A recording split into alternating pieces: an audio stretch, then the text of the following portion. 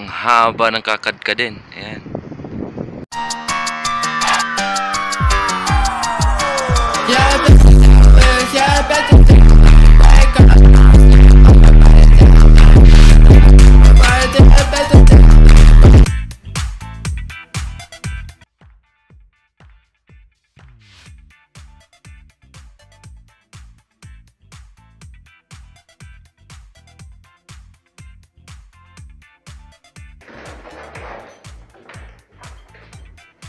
Hello guys, today right now we are heading to my work and I'm gonna show you how telecom technician really nigga works.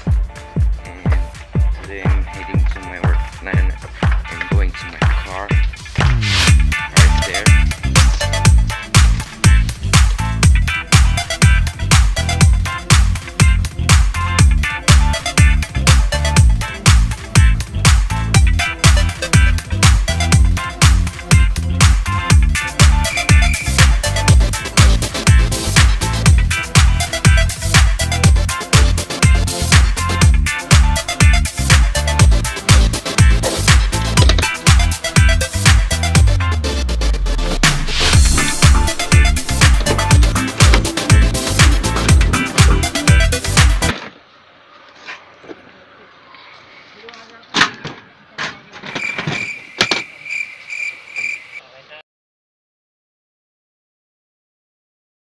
So guys, the first thing you should do is call the customer if he is available now, if he's at site. So that's the first thing you should do.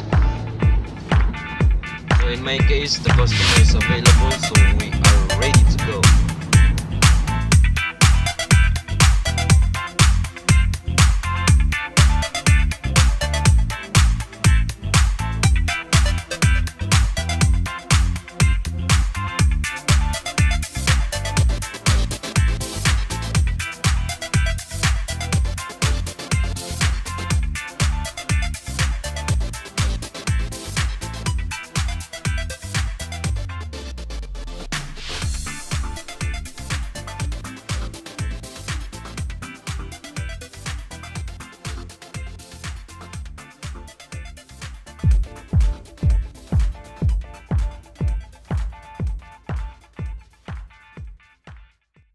A few moments later. So ito po yung optical measurement ng box. So pasado po siya. Kailangan hindi maging betching ko. Kapag betching ko po, bagsak po. Ito po guys, ito po yung silk niya. Finished product na po yan. Yan po. Mula sa box, yung silk, yung cable. Yan pa, ganyan po paggawa dito, yung standard. So guys, dito po tayo sa customer na bahay ng customer.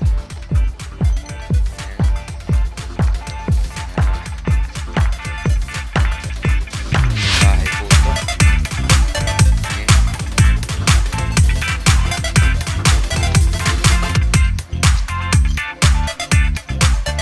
Gawin po natin ngayon, kukunin yung laser sa sasakyan. Dadalhin ko yung sasakyan sa malapit na gate.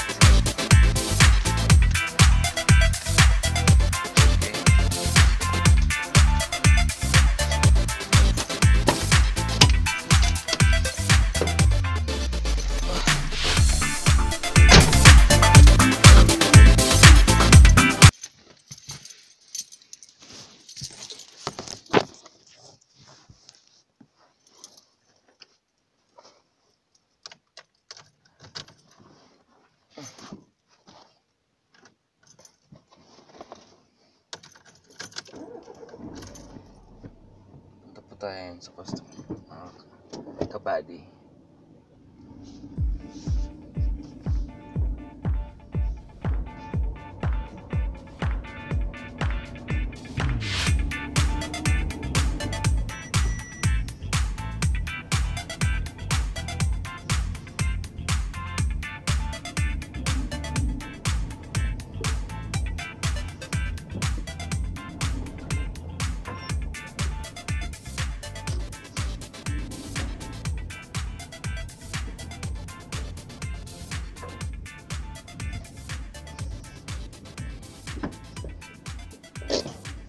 bahay niya.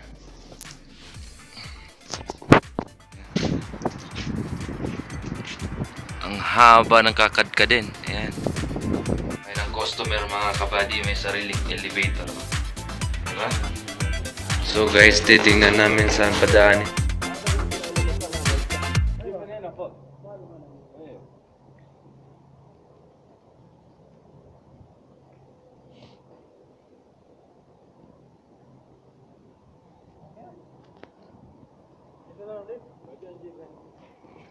Dito padaanin.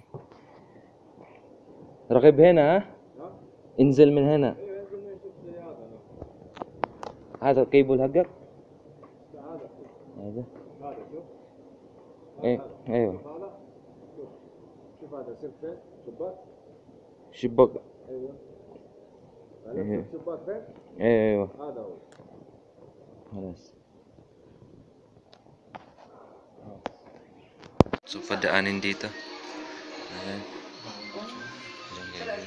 Mga kabady, bago ang lahat, bago kayo magsimula ng trabaho, kailangan yung mga gear nyo andyan na. Ayan. Ito yung gear. Ito yung gear ko po. Marami. Kompleto. Itong holster ko.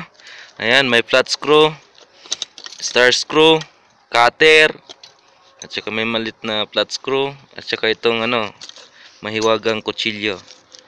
Ayan. Ball pen. Kompleto na yan mga kabady. Okay? Before kayo magtrabaho, kailangan nyo yan. 60.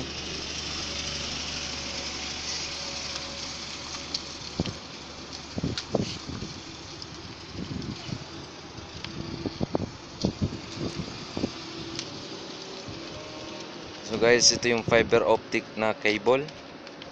Ayan, binibilang na po natin kung ilang haba dun sa taas. Kasi parang mahaba to. Mga ilan to? Mga 60 meters siguro ang kukunin. Yan yung fiber optic cable. Diba? Ang gagawin lang namin guys, kasi may tubo na siya. Kasi may tubo na, makikita niya may tubo na. Gagawin lang namin dyan, isusuksok lang namin para mas madali. Kasi pag wala, kailangan naming lagyan ng ng flexible o yung parang tubo. Susuksok yung kasi para protektado yung yung fiber optic. Diba? Guys, ang hirap pag walang videographer guys. Pag gumagawa ka ng video, mag YouTube ka or upload ka ng videos, dapat may videographer ka. Ang hirap guys, tingnan niyo naman.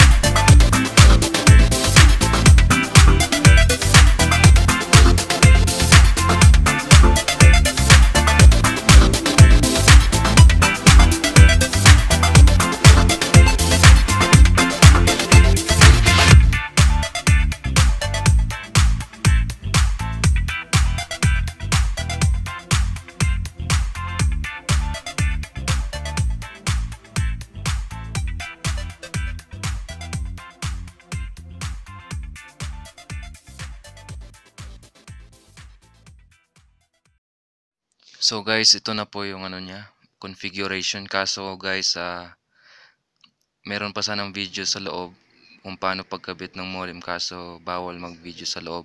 Andun kasi nakabantay kasi yung may-ari ng bahay, yung customer namin, kaya mahirap. Kaya lang, tago-tago lang ng camera. Kaya yan guys.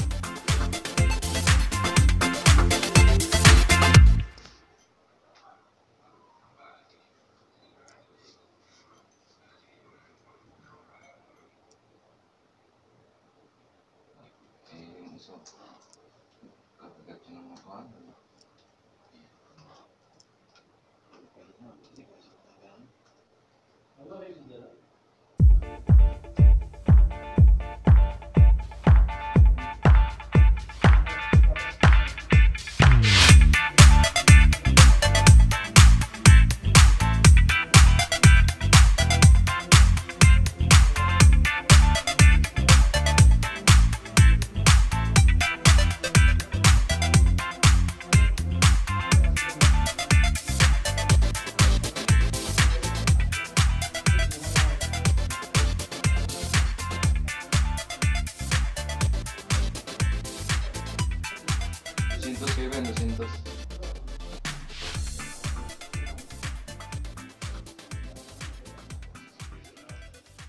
Yan po yung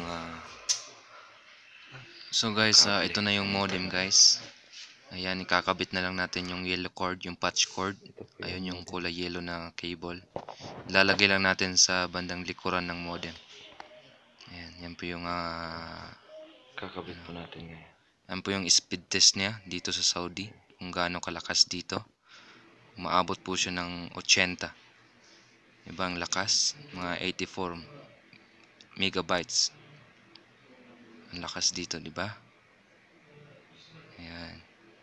88. So, yan yun yung average speed niya dito sa Saudi Arabia.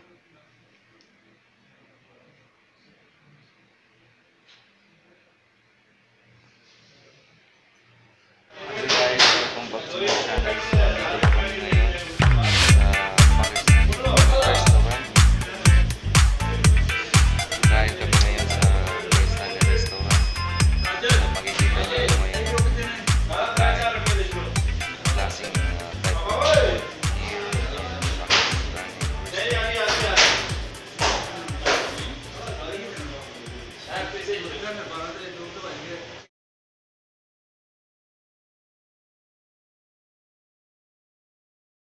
What's going on guys? So doon na po nagtatapos yung video. If you like my videos, just click the subscribe button down below.